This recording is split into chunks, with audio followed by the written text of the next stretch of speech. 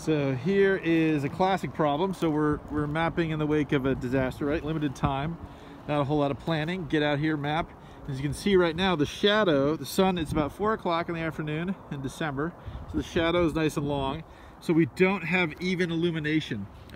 So we have one ravine, pretty steep ravine on this side. I'm on a little promontory where we have our ground control point. And then right over here, another really steep ravine, again, coming in and out of shadow. So not the best time to map, but given that we're trying to get stuff as quickly as possible and avoid conflicts with other recovery personnel, it's a classic problem.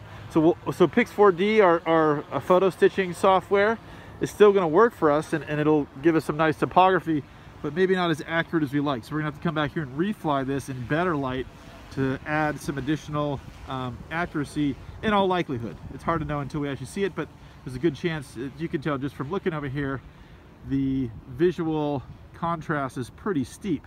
So you're gonna lose a lot of the, or at least some of the topographic specificity that you could get if you had it nice and evenly lit.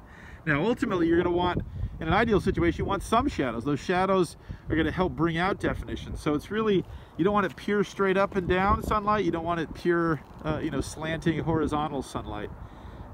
So it's always a bit of a game in trying to figure out the best way to map, particularly when you have limited time and limited resources.